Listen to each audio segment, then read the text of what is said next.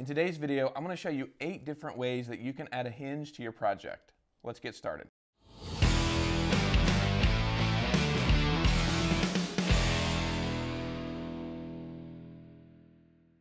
Hello everybody and welcome back to the channel. My name is Jake, and if you're new here, we like exploring creative ways to use ordinary materials so you can complete your DIY projects easier and faster. We share inspiration, customer builds, tips and tricks, tutorials, and all kinds of videos like that. So if you're interested in those types of things, definitely consider subscribing. We appreciate it. A lot of people ask how they can incorporate hinges into their project. We have some really great examples in the community that I want to share with you guys. So I've rounded up 8 different designs that we can see how they were made and how they were used. Let's not waste any more time. Let's check them out. The first design is really simple because it uses a T-connector with a slight modification. T-connectors have a heat shrink friction band that allow you to have extra grip when securing the pipe. But with the hinge, we don't want that extra grip, so we're going to remove the friction band and then tighten the connector onto the pipe. When tightening the connector, this pipe gets secured first before this one, which means we can tighten it until this one is completely secure, and then this connection where the hinge motion will be is loose. You can even add a dab of grease to the conduit underneath the connector, which makes the motion a little bit more smooth. We have a great example from the community from Scott, who used this hinge in his chicken run.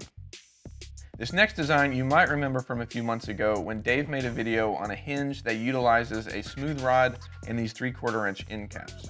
You can make this design with 3 different pieces of conduit, and the smooth rod runs through each piece, and the end caps have holes drilled through them, and they act as bushings between the pieces of conduit.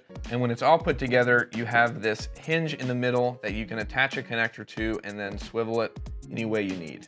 Just be sure to add the metal caps on the end on top of the plastic end caps, just so the pipes and everything stay together. This next design is really cool and useful because it gives you 2 options for movement. Not only does it swivel around the pipe, but you can also slide it up and down. Dylan came up with this whenever he was building his adjustable solar panel stand, and here's how he made it. You can get these 1/2 inch EMT couplers from your local hardware store, and they have a wall in the middle that allows you to put 2 pieces of 1/2 inch EMT end to end together, and then there's 2 set screws that secure it in place. But Dylan came up with this design that uses a metal file to file down the wall on the inside, so then you can slide the coupler all the way over conduit. That gives you the motion that you can slide up and down. Then if you remove the set screws, you can attach the T-connector around the coupler, and even if you tighten it all the way down completely, you still get a secure connection here, and you can still slide it up and down the 1/2 inch EMT. Next up are these 3/4 inch aluminum snap-on hinges. Now, these are made for PVC pipes, but Nick used them in his garden enclosure and said that they worked out great. All you have to do is snap them onto the conduit. As you can see, there's still a little bit of movement, but no problem because the hinges come pre-drilled with holes on both sides of the hinge. And all you have to do is use a number 10 bolt through the conduit, through the pre-drilled holes, and then with a nut on the other side, you can secure it in place. Once you have both sides secure, then you have a good hinge. This next hinge is really cool because it allows you to remove the gate that the hinge is attached to. Peter made this when he wanted to be able to take the gate off of his garden enclosure, and he achieved it by making this 2 pieces. So there's 2 pipes that have holes drilled out so you can connect it to the structure. Then there's a threaded pipe insert and a bolt or a stud coming out of the top, and that makes up the part that attaches to the structure. And then you have the piece that attaches to the gate itself. And this again has 2 holes drilled through it to attach to the gate. And then you can take the bottom part that has an end cap or a shim that has a hole big enough to fit the stud from the structure piece. Then you can take the gate side and slide it over top of the stud, and then that gives you a gate that opens and closes. You do need 2 hinges per gate though, so just keep that in mind to make sure that it's rigid.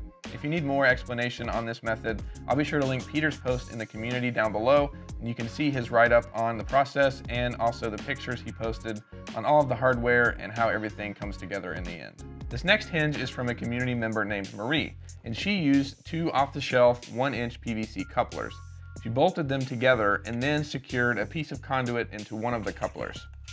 With one of the conduit pieces secured and the other one loose, When it sits onto the structure, you have a hinge that swivels around because this one can move freely. You can see that she made a pretty big enclosure with a large gate. It looks like it's holding up great and she's happy with the result. Another off-the-shelf conduit connector that you can find at your local hardware store are these compression fittings. And these work similarly to the coupler that we looked at earlier, where you take two pieces of conduit, connect them end to end, and then you tighten these nuts that compresses a clamp on the inside and secures the conduit in place. We've seen people make flanges out of these, but Brian recently shared his truck bed rack where he used these to make hinges. It's a pretty clever idea from Brian and really simple to do. You just take the nut off of one side of the fitting and then secure a piece of conduit to the side that still has the nut on it. You'll do that twice, and that'll give you two pipes on the outside that you can secure to your structure, kind of like he did in his bed rack. And then in between those two pipes, you'll just insert a pipe that sits inside of the fitting but doesn't compress, and this allows you to have a middle piece that opens and closes. The last hinge design that I have for you is something I came up with recently. I haven't tested this on an actual gate yet, but I'll be sure to soon and let you guys know in the community how well it works. In the meantime, I'll share with you guys the idea behind the hinge. In the middle, there will be a pipe with a threaded pipe insert on the top and bottom with a bolt or threaded rod attached. Then you'll take a pipe that has a threaded pipe insert and put that on the bottom. And then you'll take a pipe that has a threaded pipe insert and attach that to the top. You'll tighten those down almost all the way, leaving a little bit of a gap. And then when you secure the top and bottom to your frame, you'll have this pipe in the middle that will be able to swivel and open and close. And that's all 8 hinge designs that I have for you in today's video. But before you go, I do need your help. In a couple of weeks, I'm gonna be making an enclosure and making a video about it. And I wanna put a gate on the enclosure that incorporates one of the hinges from today's video. I don't know which one to use, so I want you guys to pick out your favorite and let me know down in the comments which one it is. Whichever one gets the most votes, that'll be the one that I use in that build. Hope you guys enjoyed today's video. If you want more information about the community builds and the hinges, I'll link all of the posts down below. Thank you guys so much for watching, and we'll see you in the next one.